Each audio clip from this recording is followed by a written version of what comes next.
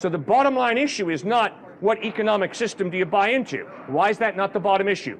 Because obviously, guys, it's not your the solution to human problems is not money.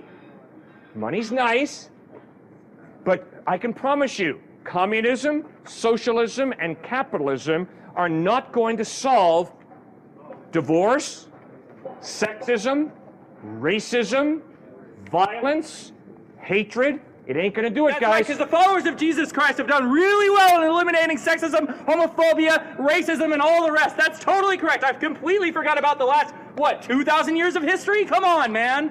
Yeah? So the proof is in the pudding. What are you doing? Good. Obviously, Dr. Martin Luther King did a little bit to fight racism in this culture, and he was a socialist! No, he was a Christian minister, guys. He was a socialist. He said it himself. Yeah, fine. But that wasn't the bottom line for Dr. King.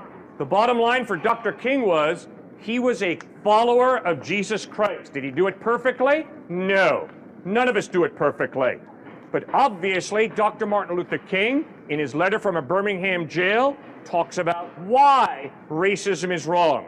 And the reason racism is wrong is not because some state or some economic system says racism is wrong.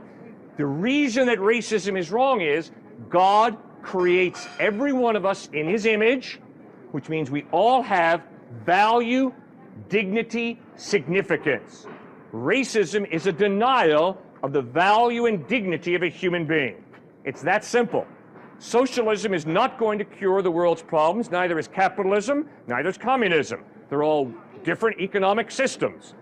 And I, as a follower of Christ, will live within whatever economic system I find myself in, but I can promise you I will work for the well-being of human beings, not because I'm a capitalist or a socialist or a communist, but because I'm a follower of Jesus Christ.